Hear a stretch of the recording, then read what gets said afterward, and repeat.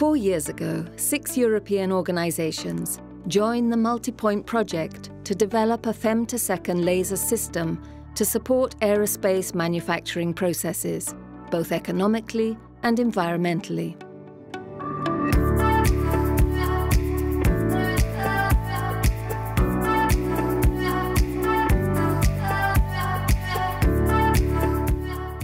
The main goal of the Multipoint prototype was to demonstrate that we can improve the results that we obtain with more conventional technologies. Is it able to look for a new laser technology with which we can micro-drill large samples, maintaining the production rate, but avoiding post-processing, mechanical etching and polishing?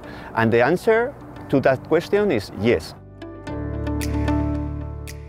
Over the first year, we spent a lot of time by designing and doing the conception of such challenging laser. Big challenge for us is that together with high power, you have high thermal load.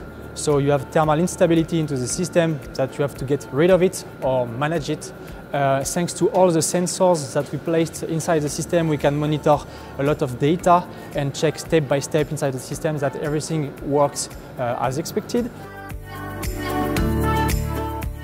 And so I've been in charge of basically doing the whole optical design, so how to handle the beam, in which lenses arrangement, and then conceiving the mechanical modules, ordering the parts and putting it together basically. The constraints was to have a whole splitting module that's compact enough and light enough to go on a moving carriage. So I have all these optical arrangements, which is quite complex, in a compact way. I think that's the main achievement.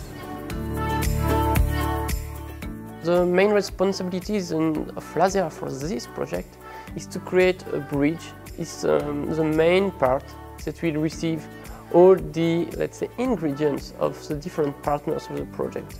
So what is challenging for this project is that you cannot use fiber optics, which means you have all the optical paths which you have to control with rigid part, with mirror on mount and so on. So managing a kilowatt beam changed everything.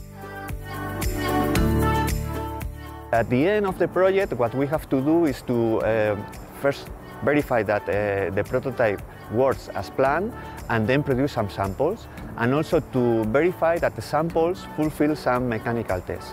The main challenge was maybe to demonstrate that we have a, let's say, a proper production rate, no? For producing the holes. And so far we have demonstrated 150 holes per second, drilled on titanium 0.8 thickness. And that's quite good. We have demonstrated that when increasing the average power of your femtosecond laser, you can improve very much the ablation rate, I mean the capacity of the laser to remove material very precisely and with good quality. And I think in the future we will see more laser sources operating at high average power. No? The Multipoint project showed the feasibility of using a femtosecond laser system to micro-drill large titanium panels used in the fabrication of hybrid laminar flow control structures in the aerospace industry. The result will be improved performance and reduced environmental impact, while saving 9% of fuel consumption in future generations of aircraft.